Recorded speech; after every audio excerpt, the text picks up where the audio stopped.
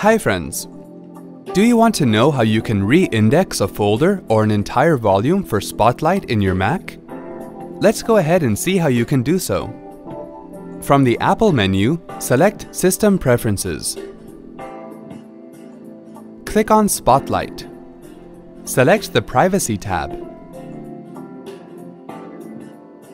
Drag a folder or an entire volume to the list.